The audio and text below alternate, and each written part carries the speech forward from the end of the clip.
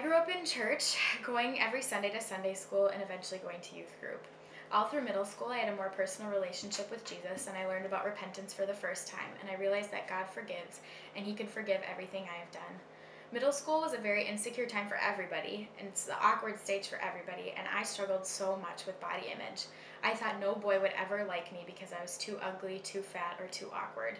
My friends and I were always on edge, constantly fighting and taking out our insecurities on one another, and it was all around just a really bad time.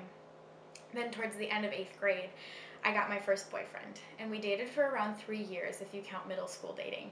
I finally felt like I was loved and like I was worthy, but only to a degree. Anytime he would talk to another girl, I instantly thought that she was better than me and that he would leave. This thought process created in me a habit of sabotaging. I constantly would push his buttons and tell him to leave because he could find someone so much better out there. Eventually, that worked. Our relationship was good at first, but we were very codependent. I relied on this guy for everything he couldn't give me, a sense of self-worth, purpose, and belonging, and he did some of the same to me as well. Towards the end, it was mostly just a physical relationship, and looking back on it, I think we knew that things were not working out, and we relied on crossing boundaries and a physical connection to keep us together.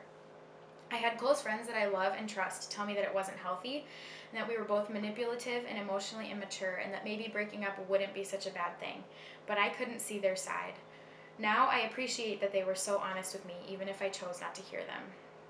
He eventually ended our relationship, however devastated I was at the time, and I'm very thankful for it now. I went on a downward spiral after that, and I kind of lost my sense of self and belonging and purpose, and I was left feeling ashamed and guilty over the choices I'd made. I didn't know if God could forgive me, let alone if He loved me. My mind was lost to the lies that the enemy was feeding me.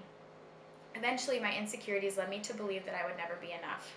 I compared myself to every single girl that I saw and decided to see how they were better than me in every way, even if I knew nothing about them. This was detrimental to my faith in the Lord because it seemed like He was working in everyone else's lives, but He couldn't rid me of my self-hatred and shame. Even though at the start of senior year I had a new boyfriend and I was doing well in school, I still had all these feelings of comparison. I was the most negative person that I knew during this time, and I was bitter at God for making me the way that I am. I took it out on my family at home, and I made them miserable.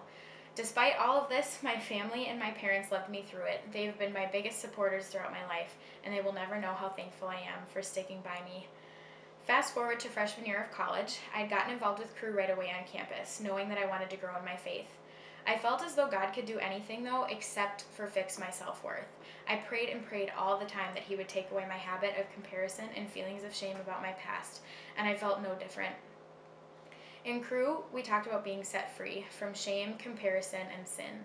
I had never fully heard or understood that God forgave me and set me free from all sin, past, present, and future. I just thought it was, oh yeah, I forgive you, I guess, but you'll still fail.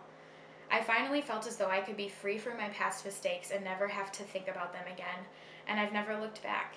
Summer after freshman year, I got my first tattoo that says must speak, which means enough or sufficient in Hebrew, as a reminder to myself that I'm enough and that God's enough.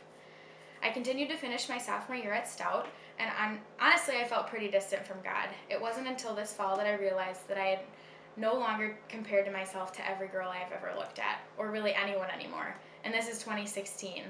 I sat back and thought about it, and I noticed that I can't remember the last time I compared myself to another person. God did all the work, and I didn't notice.